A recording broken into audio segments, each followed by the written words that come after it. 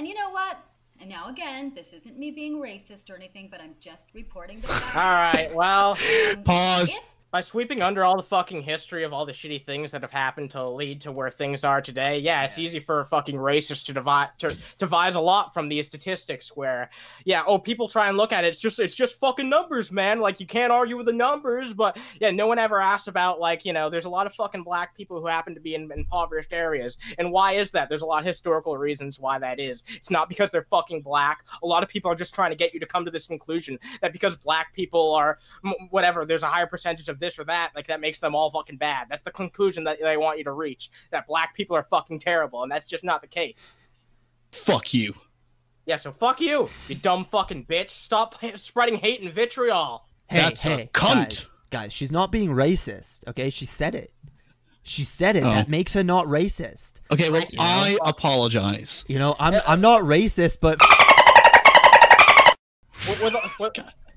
With all the shit that gets fucking called out in this country that's not actually fucking racist, you know, I'm gonna come out and just say that shit like this is reprehensible. Like, all it does is fuel people to thinking like there's a lot more racist, bigoted people out there in America like this than there actually is. And all that does is fuel more hatred and bigotry from people on all sides of the political spectrum, because everybody looks at the most extreme examples of everybody who's being a racist fucking shithead, be they left or right, and everyone points to that and describes that as their entire opposition, when there's so many people who are in between or aren't that fucking extreme. It's sad. Yeah, let's hear her explanation for why she's not racist, or why whatever. I don't know what her point is yet. Discrepancy. If there is truly, I'm not really buying it, but if it's true that the coronavirus is disproportionately affecting black people, and they're shut the fuck up, you dumb bitch. Not true. No one asked for your opinion. Are you a medical professional? Are you anyone who has any clout or anything to do with, like, people, at least when they come on here, they know what they're signing up for. It's a few fucking stoners. But you're trying to derive all these things, trying to present yourself as a professional, displaying statistics, trying to give an opinion that's informed, when at least we pretend like we don't fucking put on this show like we're informed or anything. And I do put some fucking research into what I look into, unlike this dumb fucking bitch. But we are not an authority on anything, and we fucking admit that. If it's affecting, you know, one group more than another, I mean, like, could that not just be like a community thing? Kind of like, you know, you have this dense fucking population that, or condensed rather, population that, you know, shops at like the same fucking mega mart. So obviously, like, if you have a community that visits the same few stores because, you know, local commerce is suffering, I don't know if you've noticed, but a lot of those communities don't have a lot of stores. And if they do, they tend to face financial hardship. So obviously, like, over time, that's going to be a factor. Would you not say? I mean, like, we're talking about, like, the place where people get their fucking resources. Who gives a fuck? Okay, never mind. I'm trying to, like, speculate with fucking facts. It's funny to me that a lot of these racists are just kind of like, you know, we are the superior race and we're better and these other people are dumb. It's like, it tends to be the case that a lot of those people are really fucking stupid or dishonest or both. Even someone like JF, who has like an education in evolutionary biology. Oh god! Like, eventually he just sold out, and he's like, I'm just gonna pander to a bunch of fucking racist fuckheads on YouTube. That's where the money is. Money. It's easy money to be a fucking polarized person on this fucking platform. Like, if this fucking bitch on the screen, I mean, like, she's either a pawn of those people, or she's, you know, dishonest enough to be like, oh yeah, well, I'm gonna do the same fucking thing. I'm just gonna quote a bunch of statistics that have like no context or explanation behind them, other than implying that black people are inferior, and that's gonna be it. Well, I don't buy it, and neither should anyone else. But unfortunately, we have our fucking species tends to fall for dumb ideas. Virus at a higher rate than white people, then I do have to say this. Here's what I'm seeing. I'm getting reports, okay, from some folks saying that they're seeing a lot of black folks in their community having parties and barbecues and crawfish boils. You know who else did that? My white neighbors. I mean, I'm just pointing out, like, I mostly see fucking white people. But here's the difference, is that I'm not going to derive that white people are stupid just because I see mostly fucking white people being dumbasses and going out on these fucking beaches when there's a fucking health pandemic going on. I don't derive anything from that because I know that there's fucking stupid people of all shades, colors, and nationalities. This is clearly a case of, like, she has her own fucking bias, and she wants to, like justify her fucking clear fucking hatred for black people or whatever. Like, it's maybe I'm not going to assume she hates black people, but she clearly doesn't have the best fucking opinion of them right off the bat. So it's like, it's clear you have a fucking bias. And for you to say, I'm not being racist, but these are just the facts, it seems more like you're trying to correlate something that you think, oh yeah, there's a correlation here, you know? This is like a Karen level of racism, where like she clutches her fucking purse in Walmart when she passes by like a black fucking worker. So maybe they're causing this. Maybe they're bringing. Maybe they're causing this. They're causing it? Maybe they're causing it?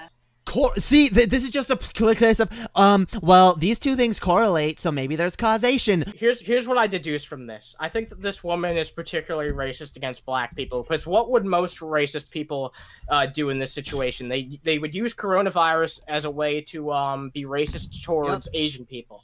But she's specifically going after black people, which black people have honestly nothing to do with the origination of coronavirus. I could have seen maybe, I still didn't agree with it, but maybe the people freaking out about black people over Ebola, like, oh my god, we're gonna get Ebola from black people because Africa. At least it's from Africa. Yeah. It's still fucking ridiculous and racist, but at least it was from Africa. No, like, you know? it's as and because I think the being afraid of Chinese people is also ridiculous, because just because it came from China it doesn't mean every Chinese person has it. It's essentially blaming a group of victims or people that fall victim to a virus for like the existence of the virus. Kind of like how people used to say, like, well, some people still say this, but it's kind of like, you know, gay people, they gave us AIDS. It's like, no. Victim blaming. It's like, oh, you had this terrible tragedy. Well, fuck you. You caused this. Yeah, and it's especially... You were probably just like partying or something, and then, you know, you got it that way. It's especially insulting to gay people, because it's like, oh, you have this horrible disease that's happened to you.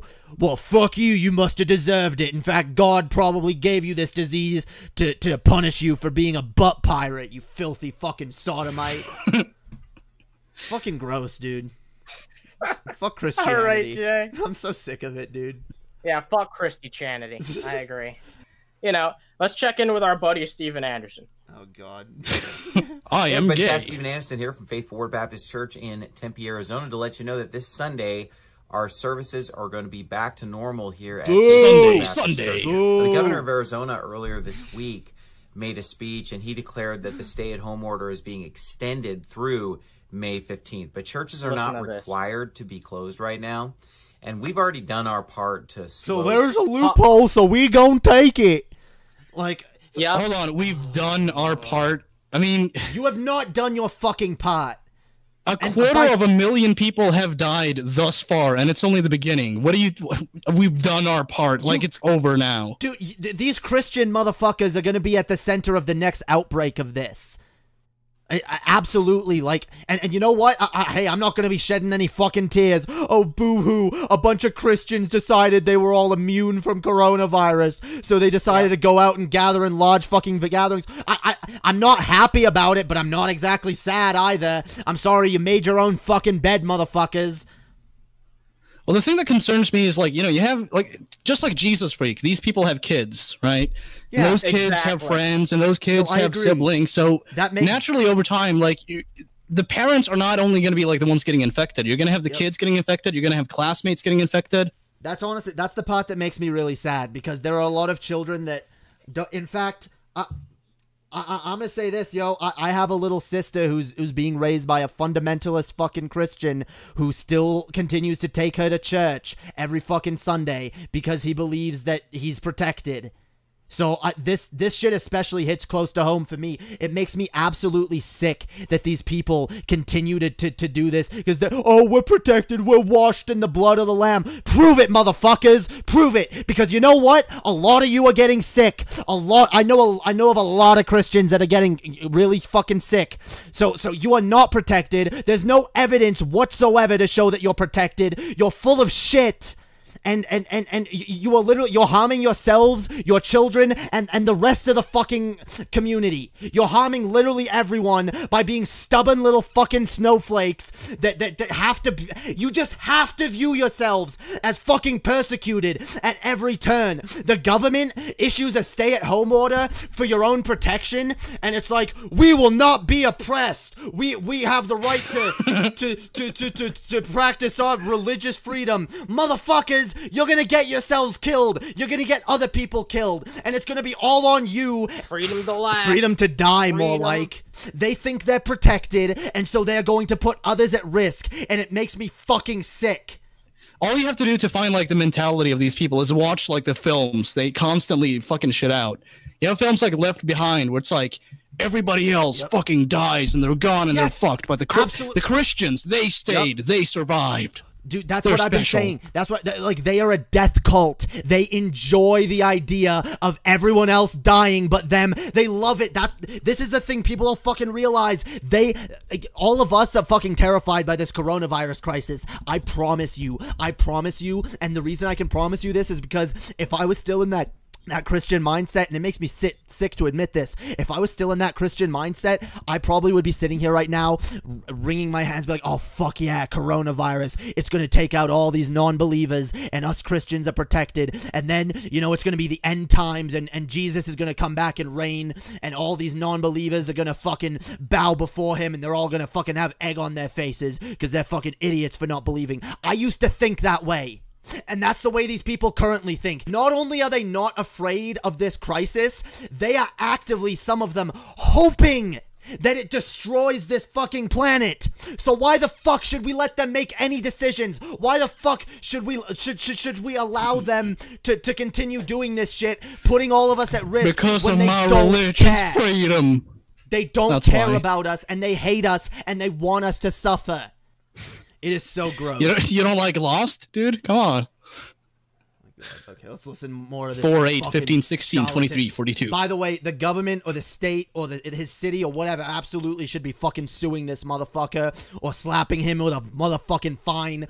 The churches should not be allowed to be open right now. And to be like, these fucking churches, they fucking sit there and prey upon fucking people, don't pay taxes, pretend to be charitable organizations, and literally put society at risk. And we just allow them to fucking get away with it. It's because, like, politicians are such fucking pussies when it comes to this shit. And it's because, like, they make up the vast majority of people, at least for the time being. They're heavily declining in numbers, but for the time being, you know, they make up the majority, and as such, politicians have to pander to them and handle them with kid gloves. A lot of the politicians believe this shit.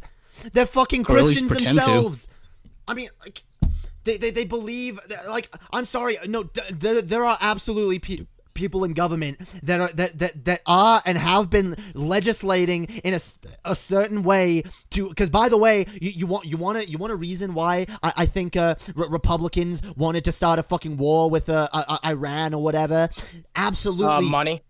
Money, yes, but there had to have been fucking, there's prophecies, people believe, these fucking prophecies, people are trying to self-fulfill for years, like, oh, we have to start wars with these countries, because, literally, I used to think that way. I used to think, oh yeah, fuck yeah, war is gonna happen, yay, war, we're gonna have the end of the world. This is how these fucking Christians are conditioned to believe. This is also, like, why they fund Israel so heavily. It's because, like, they have religious arguments for that. Absolutely, it's all based on a fucking fairy tale. When are we gonna stop letting these people damage the rest of our society based on their stupid fucking fairy tale? Let's summarize what they what's going, like, the things we've mentioned. So, taking your taxpayer money and funding another nation based on fucking flimsy arguments that are, you know, entirely fucking biblical, and then beyond that, putting others in danger, including their own families. And beyond that, they don't pay taxes. They prey on the dumb and naive and the desperate. Thank you, hypothesis for the $3. Somebody should read Luke 4:12 to him, which Jesus answered, "It is said, do not put the Lord your God to the test." Well, yeah, but do you think they care? I mean, you know, what you're saying makes sense because, I mean, like, you're pointing out not a hypocrisy, but like a lack of consistency there. Well, yeah, because I mean, like, you know, since when have they been concerned with that? I mean, it's never going to happen. It's what true, these though, by people being want like, is to be like the main protagonist of like, you know, a film where like everything else is fucked, but they're fine because they have the faith. Absolutely. You mentioned Left Behind earlier. Dude, tell me every Christian ever doesn't view themselves as, I'm Kirk Cameron. Yeah, look at me. It's just like fucking God's not dead. You know, like the one atheist gets hit by a fucking car and dies like bleeding in the middle of the street. And it's like, you know, they celebrate that at the end of the film. They're like, something wonderful has happened because he gave his life to Christ in his last moment. Oh, it's fucking horrible when you think about it. But I mean, it's such a prevalent faith that it's like, how do you possibly navigate around that outside of like waiting for it to vanish on its own? I disagree with you both on something. Oh, okay.